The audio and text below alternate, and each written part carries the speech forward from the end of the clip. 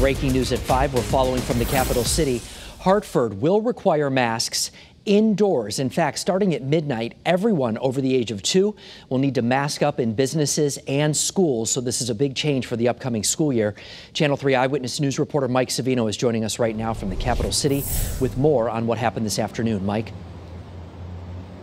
Mark, Mayor Luke Bronin has been considering imposing a mandate here in Hartford for several days, but he says that the COVID numbers here are rising rapidly and the time to act is now.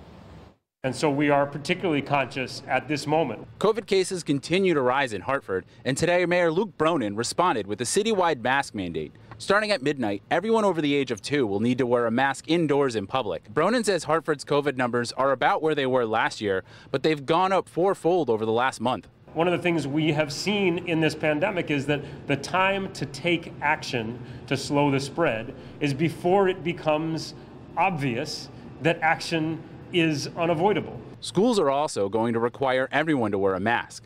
Classes are in person only this year with no remote option. We do share the same commitment, and that is to making sure that all of our students, our staff, our families, our community partners are safe. Resident LaShawn Robinson welcomed the news. People were walking around. You didn't really know if they were vaccinated or not. Business owners we talked with don't think the mandate will impact them. In fact, some have been requiring masks since the CDC said last week that Hartford County has a high risk of COVID transmission. At New York Deli and more, they say they're just trying to keep everyone safe. Trying to keep 6-foot distance, but it's kind of hard sometimes because it gets a lot of people be coming in. Other owners say they were debating whether to bring the mask required signs back.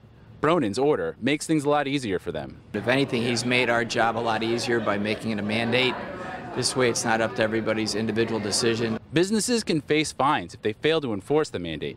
Bronin says city staff are also making a push to get more people vaccinated.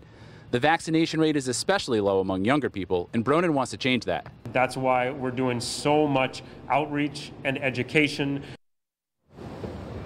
Now, for now, the order is just that people wear masks in businesses. Coming up on Eyewitness News at 6, I'll tell you what Mayor Bronin had to say about the possibility of bringing back other restrictions and the possibility of requiring city employees to get vaccinated.